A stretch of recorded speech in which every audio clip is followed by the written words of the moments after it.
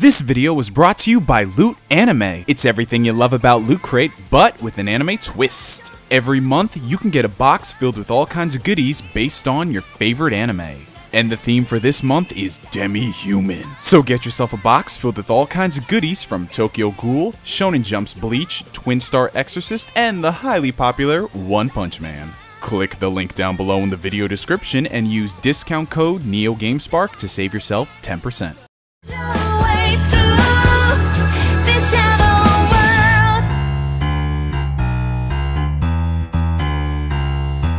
What's going on, everybody? My name is NGS and thank you so much for clicking on the video. It's time once again for another installment of NGS Pickups. For those of you guys tuning in for the very first time, this is my somewhat regular video series where I go over all the pickups that I've acquired over the past couple of weeks.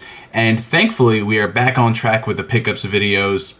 Somewhat. If y'all are unaware, usually when I do pickups videos, I like to get said month's pickups videos recorded, edited, and uploaded in the first week of the following month. But unfortunately, there were a lot of things going on in July going into August that everything has just been a blur for the past 2 months. So I didn't really get a chance to sit down and record July's pickup videos. So I said, you know what, I'll just let everything bleed over into August. Here we are in September, and we have all the pickups for the past 2 months. And thankfully, I've kind of slowed down on my pickups purchases. As y'all know, it's an ongoing battle for me to fight my video game, movie, comic backlog, and the more and more that I buy things, it just adds to it. I've come to the realization that I'm never going to complete it, but I can make some strides in it. And by that, I mean not buying every single dang thing I see on sale. So I've kind of slowed down a bit, and I've been tackling more of my backlog.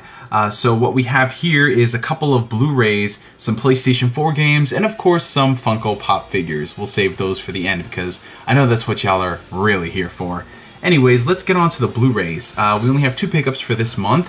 While I was browsing at Costco, y'all know me, I am a connoisseur of the Costco Blu-rays. And by that I mean, every single time I go to Costco, I just see what their Blu-ray section holds, because Costco, unlike many retailers, they cycle out their Blu-ray collections every couple of weeks. So if you only go shopping at Costco once every 2 months, they're going to have very different Blu-rays, at least mine in particular.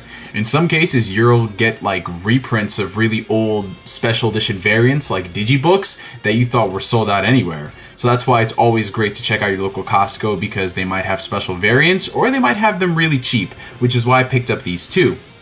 Now, these 2 movies are Studio Ghibli films, and I've been kind of slacking on my Studio Ghibli collection, mainly because they've been so gosh darn expensive. Studio Ghibli Blu-rays usually hover around $22 to $30, and for me that's way too expensive to pay for just a single Blu-ray movie with not a lot of features on it.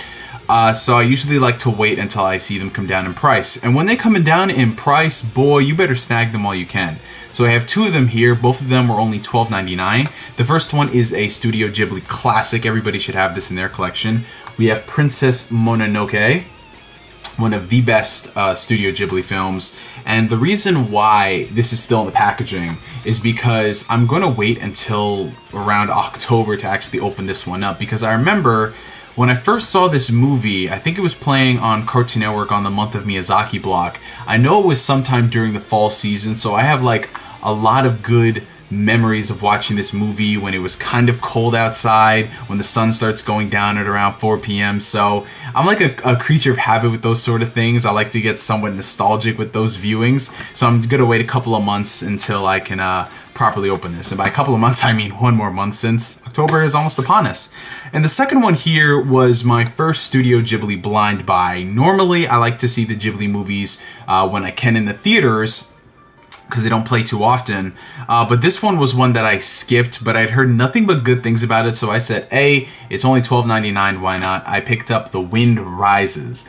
Now, I'm not really going to say a lot about it today, because if you were on Twitter, if you're not following me on Twitter, make sure you do so. I went on a Twitter rant about this movie, and I had some rather colorful things to say about it. It honestly is one of the worst Ghibli movies out there. I really don't see the appeal in it, but again, that's for another day. It's another video. If y'all want to see my full thoughts on this, comment down below and let me know. But yeah, I couldn't pass up Studio Ghibli Blu-rays for only 13 bucks, and Costco had a lot of other ones as well, so I'll probably snag the whole collection for around that price, which you cannot beat. $13 for a Ghibli Blu-ray? Great.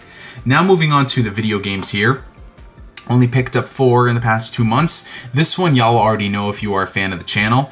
This is Zero Time Dilemma for the PlayStation Vita.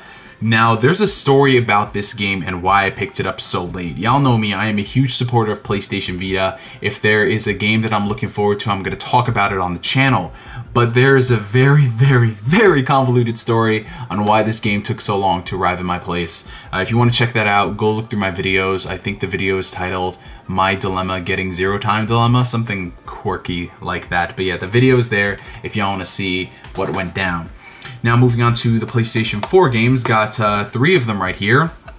And the first one I believe is the very first pickup of the month. We have Dragon Quest Heroes.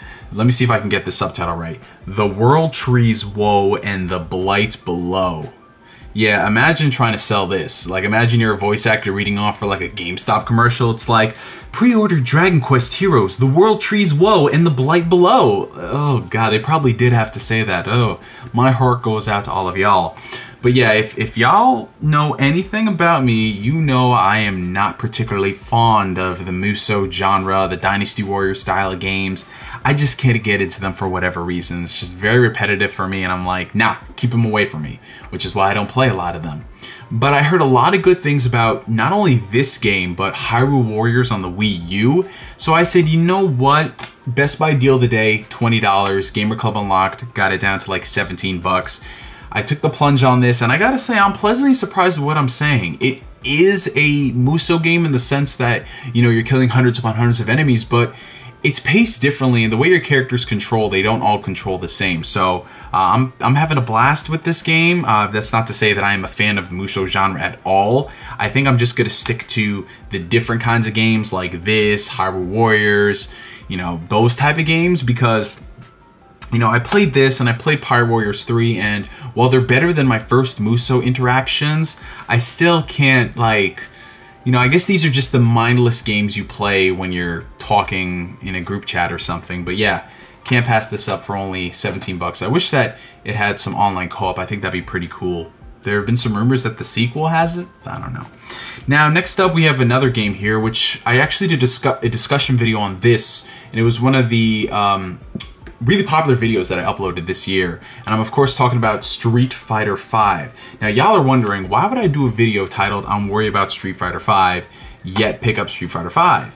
Mainly because I got Street Fighter V at the price it should have been when it launched. I only paid $25 for this bad boy. $25 for this game. I think I picked it up first weekend of July, something like that, because I know they had a deal for this game. So considering that they finally put out all of the characters and they have the updates and all that stuff, the game is more or less complete. I know they probably have a couple of other things waiting in the wings. But yeah, only 25 bucks for this game. Y'all know me, I'm not the biggest fan of fighters, so I would not pay $65 out the gate. But I do like to play them casually with my friends. We just get together in a lobby and just screw around. So I wanted to pick up Street Fighter V, got it for a very, very, very reasonable price. What it should have been on day one, but we're not going to get into that because, as we all know, people like the damage control for things. Now, moving on to the last video game, and I don't need to say much about this any more than I already have. Game of the Year 2015, it would be my Game of the Year 2016 if I could give it to a complete edition. I'm of course talking about The Witcher 3 Wild Hunt. Comes with all the DLC, both expansion packs, and I gotta give it up to a subscriber of mine who actually gifted me Witcher 3 the day it came out on PC. You know, I sing his praises every day, played the game on PC, beat it on PC, loved it, but I never got a chance to play the expansions. Because when it comes to DLC, unless it's a game that I already invested hundreds of hours into, like World at War, I'm hard pressed to check out the DLC because I've heard mixed things about, you know, DLC expansions and all that. Some of them are good, some of them are wasteful, but CD Projekt Red doesn't disappoint. The expansion packs, from personal experiences from friends of mine say that it's fantastic, so I cannot wait to do that. I started an entire new playthrough on PlayStation 4, and the best part about this is that I got this for free. Yeah, Best Buy Gamer Club Unlocked combined with a gift card that I got from trading in like the loose change from my car, like that got this game for me for free, which is fantastic because the game goes for like 50 bucks. So yeah, Witcher 3 Wild Hunt. Now moving on to what y'all really came to watch, the Funko Pop figures. What Funko Pop figures did I pick up this time? Well, I'm happy to report that I have a modest haul right here, only 5 Funko Pops, so we might as well start with the one that I actually did an entire video on. Shout out to my boy Austin, he actually bought this for me because you know how fast these things sell out. And this is of course Doctor Strange. Now this one right here is actually based off the upcoming Marvel Studios film. But the difference between this one and the one that they're going to release like to the public is that this one is the 2016 Summer Convention exclusive. And while they are releasing a regular Doctor Strange Funko Pop, this one has him doing his incantation right there, which to my knowledge the regular Funko Pop figure doesn't. Now moving on to a Hot Topic haul that I had. I went into Hot Topic, I believe it was like the last weekend of July, with the main goal of purchasing a brand new Dragon Ball Pop. This one being Super Saiyan God, Super Saiyan Goku, which I have right here. But Hot Topic and oh, they know how to get me. They know how to get to the inner Funko Pop collector. Because not only did they have an entire wall of these guys, but they had almost every Summer 2016 convention exclusive not waiting for you with the other Funko Pop figures, but in the front as like an impulse buy for you to buy it like last minute. And what did I do? Not only did I buy a couple of those, but they got me with a buy one, get one 75% off sale. So not only did I pick up Super Saiyan God Goku, I picked up Ace from One Piece. Rest in peace, my dude. Rest in peace. Gone, but never forgotten. Picked up Luke Skywalker from Star Wars, of course. And you're looking at this Luke figure and you're like, oh, that's a pretty nice Luke figure, but what makes him a Summer 2016 convention exclusive, Neo?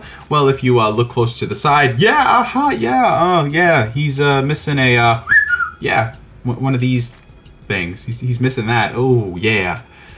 Yeah, talk about something to add to the collection, right? Last but certainly not least, we have one of the best parts from Star Wars The Force Awakens, BB-8 doing his patented thumbs up lighter, which is really friggin' dope. So I got all of these right here for less than $30, which is fantastic. Hot Topic, shout out to y'all.